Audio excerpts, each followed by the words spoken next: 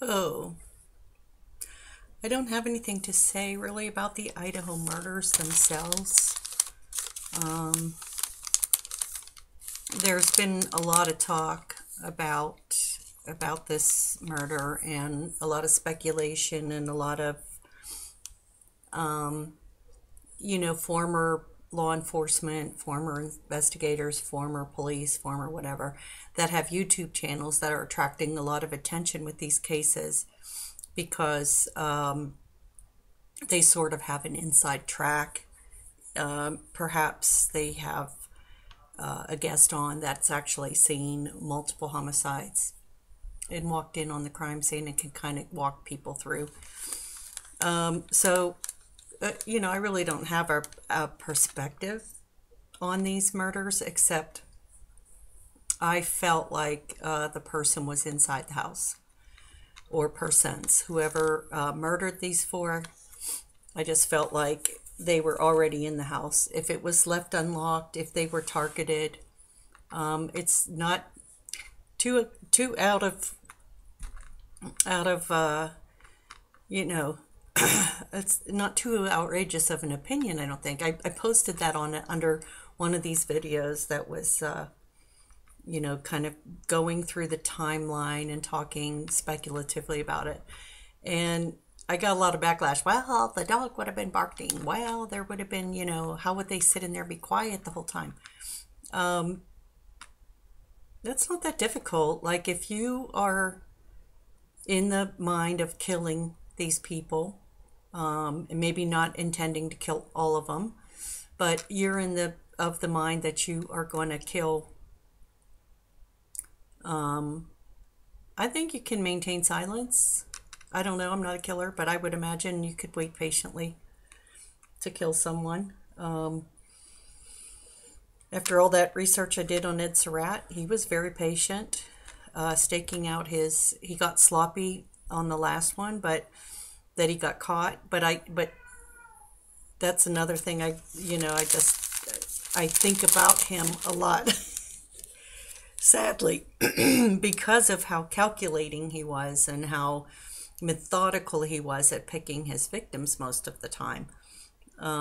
So when I, just kind of look at this, I'm thinking, why can't they be methodical? It doesn't, because they were murdered on a campus and they were four college students, it doesn't mean that they were killed by a college student. They were probably, I don't know, my guess, killed by someone who was not a college student. And it doesn't even have to be a man. With this type of a blade, it can be a woman. And no sounds, they weren't heard. I'm thinking, he could have had the hand over the mouth, over the face, around the throat, stabbed him.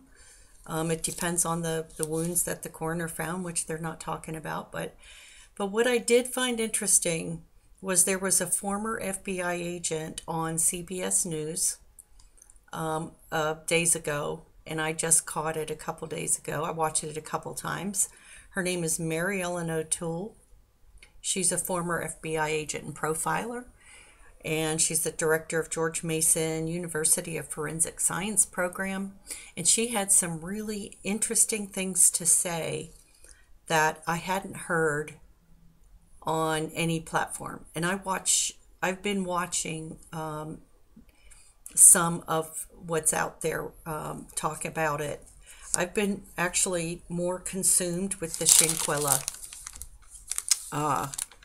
murder because you see her alive and you see her attacked, and it for me anyway, it makes me want justice right away. Like I don't want that to slip away. And because it's in another country, and the problem with extraditing someone, the country doesn't have to give her up.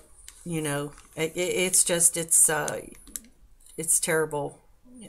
This equally is as terrible, but we aren't given that ringside seat. Or that's a terrible way to phrase that, but we aren't given that that really deep insight into their deaths, like we have with Shanquella. And the only reason I believe Shanquella Robinson is getting any kind of justice is because of the number of people that heard the story, grabbed onto it, and really pushed it in through social media, and then bringing the parents on, the parents talking, and the people that were made aware of that case became bigger and bigger and bigger in numbers. And so, rightfully so. But that's the power of social media talking about these true crimes. But I think with this one, everybody is pretty well, there's so many people that are aware of it.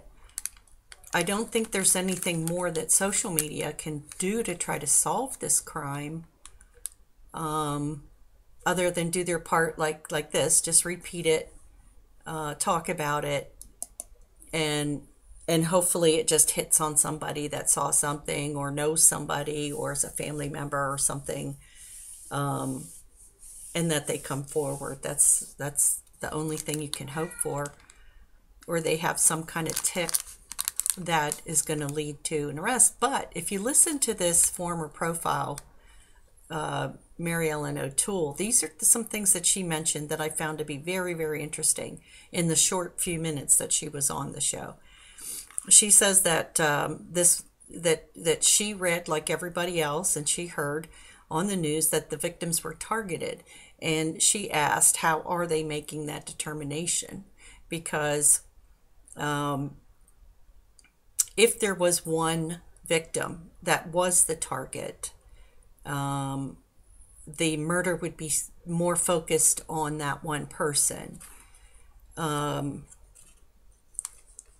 Was the victim treated any differently out of the four? Was this one stabbed more times, or there's evidence of one victim being targeted more, or were they targeted equally? And that's why she was asking the question, how did they make the determination that this was a targeted attack? And were they able to determine if it was one person that was targeted, or was it all of them? There's nothing to say that it was one person. Again, I think about Ed Surratt. He didn't target one person to kill. He didn't care about anybody he was killing. There wasn't a vendetta. There wasn't vengeance. There wasn't anything other than him satisfying his own whatever he was feeling, whatever kind of reward he got from killing and raping people. It didn't matter to him. So I'm thinking that we don't always have to assume that they were targeted because of who they were as people. Again, I think that, I'm always wrong, but I think that this was an adult or adults, not a student, but a killer, a serial killer. And she also said that he or she or them left behind a lot of evidence, because when you stab somebody and multiple people that many times, you're going to leave back your own evidence, because the knife is going to slip in all the blood. You're going to cut yourself. And she said chances are very, very good that the murderer's blood is in the mix. And she also said, and it doesn't matter if they were wearing gloves, because if that knife is that, what they describe, that sharp, that brutal, that big, you're still going to slip. And at some point, because one or more of the victims had defensive wounds. So, and there's no telling what was obtained by the victims that had defensive wounds.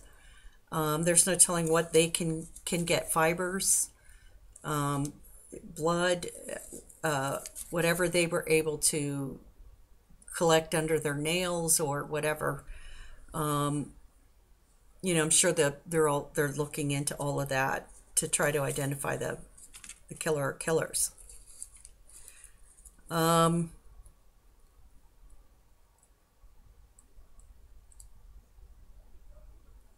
that the killer probably wasn't even conscious of that they cut themselves and didn't really care.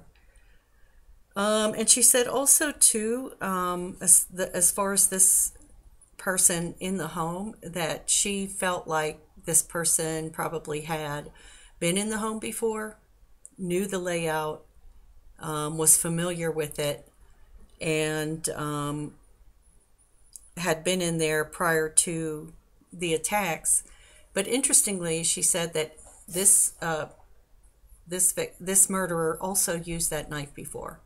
That perhaps not in killing other people, but the murderer seemed very skilled with that particular knife, that they were able to kill 4 people, stabbing each one multiple times and leaving a huge crime scene and walking out the door. She said, they asked about gaps in the timeline. She says, yeah, there's gaps because you're not going to know when they fell asleep, if they were asleep, and at what time they fell asleep. And if they were, intoxicated, unable to fight back or anything, like, you're not going to really know that part of it. And those gaps, she said, will probably remain. When you try to piece together a timeline, at this point, the only one that's going to fill in those gaps is the murderer. But you do have some experts that can come very, very close. And they asked about the person that would be using this type of a weapon, and she said this is really about using this type of a murder weapon. And she said this is a person who is stabbing someone up close and personal, where they can see the face of the person that they're killing. They interact with the person they're killing when they're trying to fight or, ward off death, and they see the victim slowly die. They watch the victim as they watch the life drain out of them. And asked about the knife, she said it had to be a sturdy knife to stab 4 people multiple times, and the murderer was efficient with the knife. She said it's doubtful that the murderer would have thrown the knife away. The weapon means something to the killer. And asked a little bit about the mind of sort of profiling this kind of killer. She said that this was a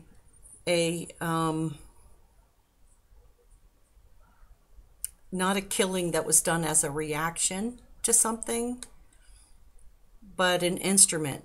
I can't read my own writing. And that it wasn't done out of something, a situation, an argument, or anything like that. That it was cold-blooded and perpetrated on strangers.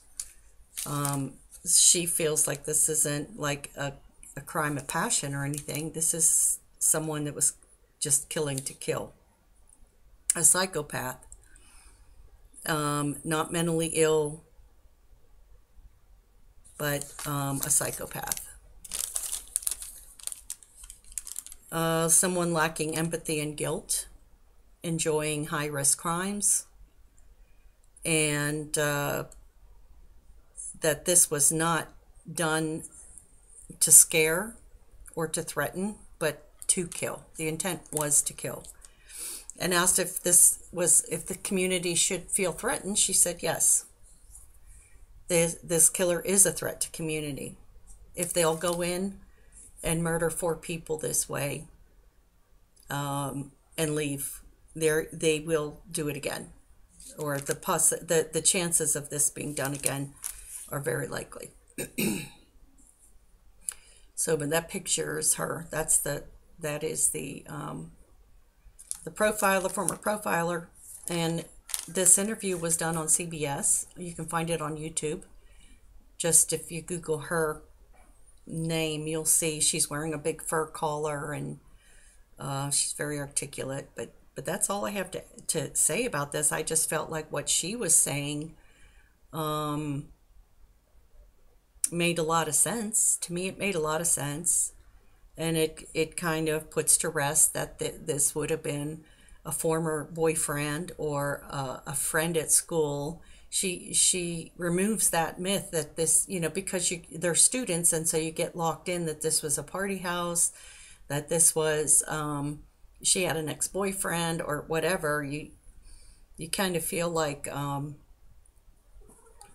that this must have been a student thing, student to student, but it doesn't seem like it, according to what my assumption, according to what this profiler was saying. It does not seem like it was anything like that. So, but it is promising that there was evidence left behind. I mean, you would think so. And the fact that he or she or they left there, they would have been covered in blood. And how premeditated was it?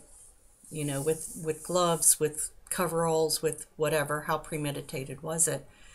But you would think there would be. They just killed and left, so you would assume there would be a trail of blood, that there would be footprints, bloody footprints.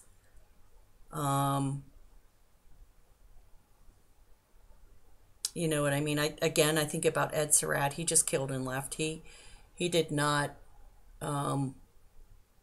try to clean anything up or himself, because it wasn't like that. Like, his killing was just, he'd gotten away with so many murders that he just didn't even. But Edward Surratt, according to everything I read, he was a killer that was trying to figure out a way to not kill, if that makes any sense. But I'll